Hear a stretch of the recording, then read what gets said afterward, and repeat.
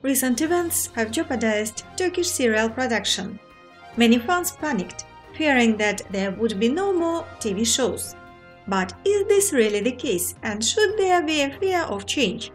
I mean, it's probably for the best, right?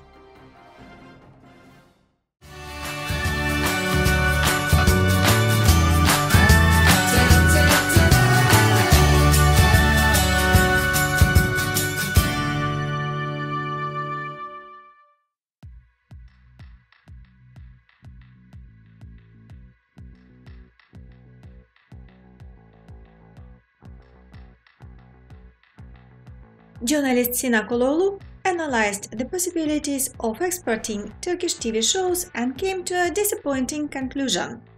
There will be no sales like before. There is currently a sharp decline in television advertising revenue everywhere.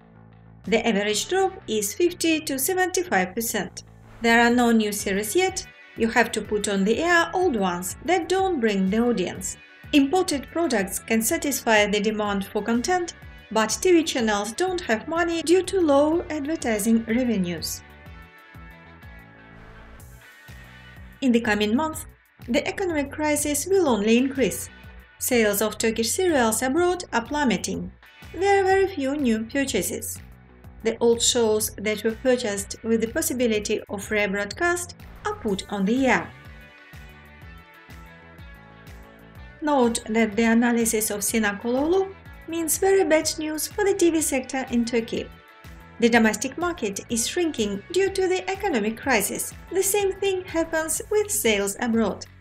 And this means that companies will not be able to produce as many TV shows as they previously released.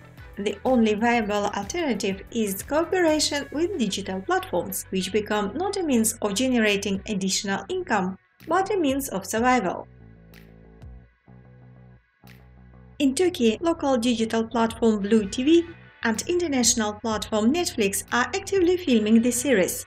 Turkey's Netflix projects have received a positive response worldwide, which means that the platform intends to increase production of local series in the near future. According to preliminary information, over the next 12 months, work will begin on at least 20 new projects, among them series, reality shows, stand-ups. But it's not just Netflix that has entered the Turkish market. As it became known, the Amazon Prime purchased 5 series of Channel D, among them the famous project What is Fatma Gul's Crime? Note that according to the executive director for foreign sales of TV Channel D, Kerem Emrahtuna, the contract with Amazon is not exclusive, and they also concluded an agreement on the sale of TV shows with another digital platform, which he cannot name yet. Perhaps we will see the legendary project on Netflix too. The television company Ayapim is also considering selling its catalog of TV shows to digital platforms. Among the company's hits are such projects as Forbidden Love, Insider, The Pit, Endless Love, and many others. It looks like if one door closes, another door will open. The number of series on Turkish air will be reduced, but they will be of better quality. The mad race for quick profit will end.